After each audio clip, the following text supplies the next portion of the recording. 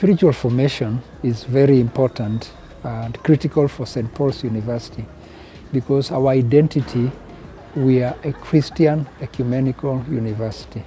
And right from our foundation, the Christian faith is very important to us, and we endeavor to nurture, to grow that Christian spiritual formation. Yeah.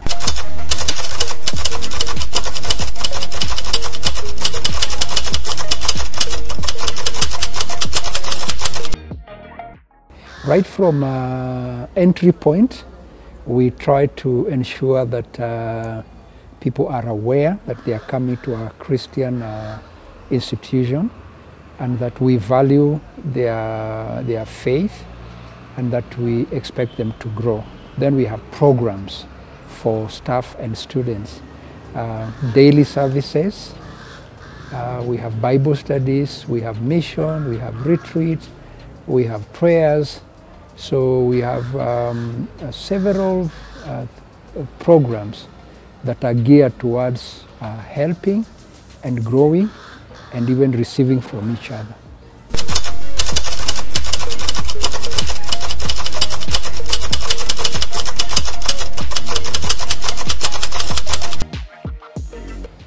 Measuring spirituality is always a challenging thing.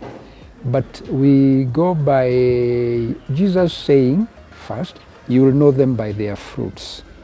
So by people's attendances, by people's words, by people's action, mission, prayers, the productions in spiritual formation field, then you can see that there is growth, there is development, there is participation.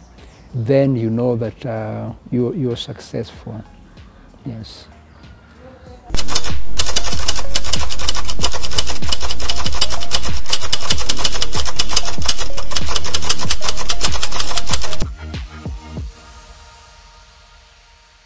Our vision and a goal to see as we progress is to see people more involved and more educated in matters of faith, so that there is